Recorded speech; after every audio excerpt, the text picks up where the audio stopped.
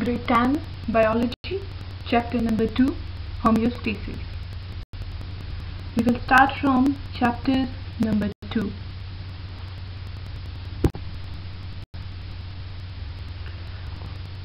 Homeostasis. The ability of organism to maintain constant internal condition is called homeostasis. First of all, homeostasis means balance, equilibrium position.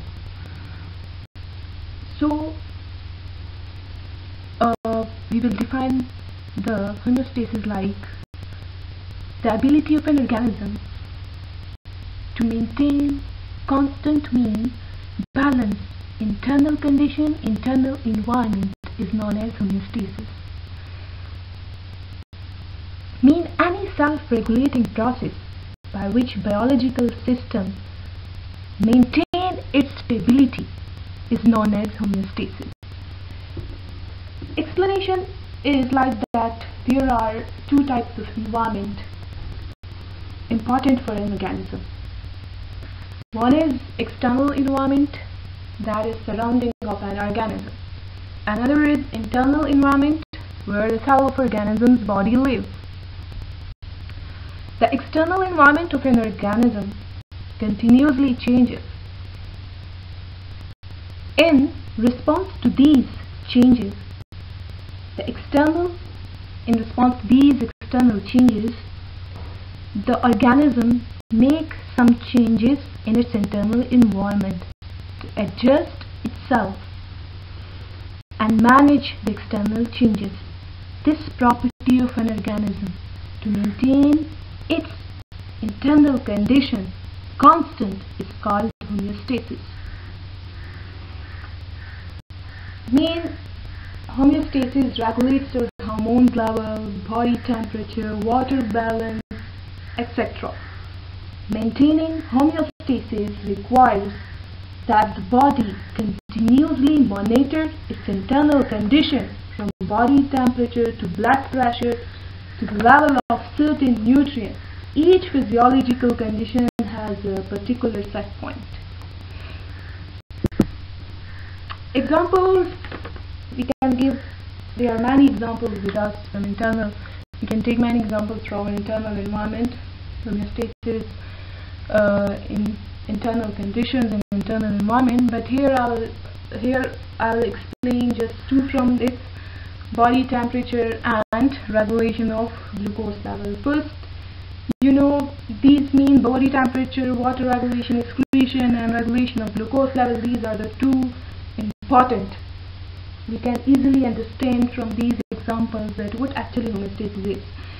Body temperature, human body temperature is a good example of homeostasis. When someone is healthy, their body maintains a temperature closer to 98.6 Fahrenheit. When you get shiver in the cold or sweat in the summer, that's your body trying to maintain a homeostasis. And another example of homeostasis is the balance of glucose level in the body. The body must maintain a proper glucose level to ensure a person remain healthy.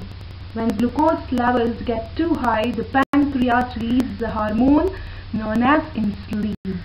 Insulin work is to keep the balance of the glucose level in the normal position. If blood glucose levels drop too low, the liver converts glycogen in the blood to glucose, again raising the level.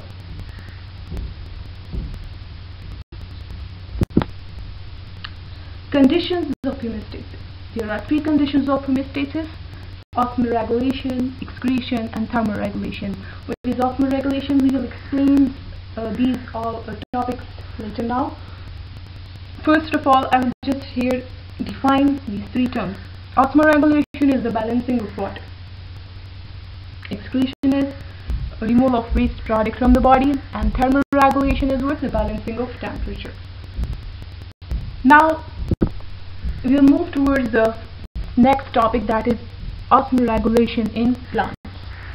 Osmoregulation also, we will explain here osmoregulation first in plants, that how osmoregulation occurs in plants.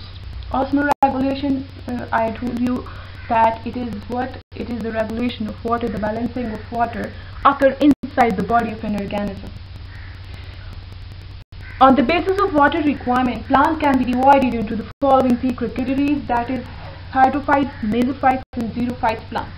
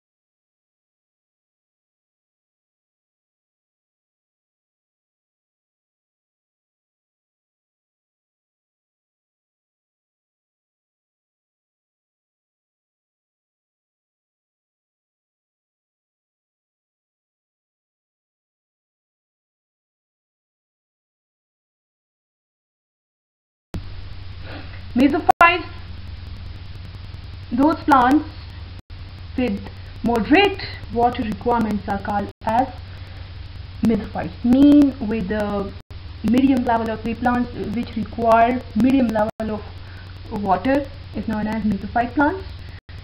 These plants usually grow under average water supply, limited water supply. They close their stomata and thus prevent transpiration. Also, in abundant water supply, they keep their stomata open to transpire the water rapidly. What is transpire? To evaporate the water, to remove the water from the body, extra water from the body. Their body appears like stomata are present on the lower surface of their leaves, presence of well-developed supporting tissues, presence of root hairs with area of water absorption, with greater area of water absorption. And examples are the citrus plants, brassica, pea, mango, etc. Xerophytes, those plants, these are generally the desert plants, are plants which grow in dry, hot and sandy places with limited water supply. I mean, these plants do not require amount of water, large amount of water, medium amount of water. They can grow in a low quantity of water also. These plants have long and branched root system. The stem containing water storing tissues. Also, the leaves are modified into spines. Their body usually contains spines to reduce transpiration.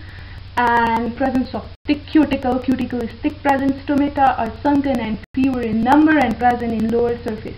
Examples are cactus, acacia and aloe or punchia. Thank you.